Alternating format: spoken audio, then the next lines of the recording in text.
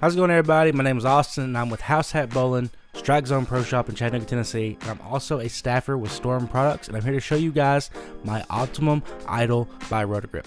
I am really excited for this one. For anyone who doesn't know me, the OG Idol was one of my favorites, and still is, bowling balls of all time. Honestly, it's probably in my top 3 under the High Road from Storm and the Black Eruption Pro from Columbia 300. The Idol is a special one in my heart for various reasons. I've had a lot of high sets with it over the years, and I just had a 531 at the turn last week, and I only say at the turn because I finished it off with a juicy 188. And yes, I'm still a little upset with myself for that one, but anyway, gotta let it go. Lots of big sets over the years, and I'm pretty sure every tournament I've won in my adult career has been with an Idol, except maybe a couple that I can really think of, but a lot have been with the Idol. And if not, I've had a lot of really close calls with it. It's also one of the few balls that I have bought multiples of. Once I saw the Optimum Idol was being released, I knew right away this was going to be a must-have for me. With an RG of 2.47 and a differential of 0.56, this told me this was going to be a pretty continuous ball, and still having the Microtracks solid cover from the OG Idol told me this was going to be a really strong ball out of the box, and I probably needed to bring the surface up a little bit just to help match the core numbers.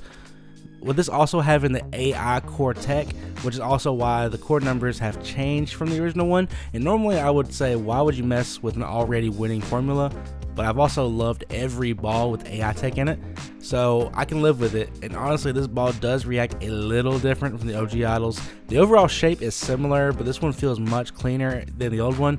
And sure, I do have a weaker layout on this one with the 5.5 by 5 by 2 TLS, but even seeing others going down the lane and working a local matchmaker over the weekend, I saw a bunch going down the lane, and honestly, everyone kind of had the same opinions I did. It was much cleaner and much more responsive, which is fine because I can just use surface on this ball and get it back closer to what my old Idols did. And I did decide to compare it to the Roto Tour Dynamics just to show more versatility that the Roto line has at the moment, and to show you how you can use both of these as complements to each other.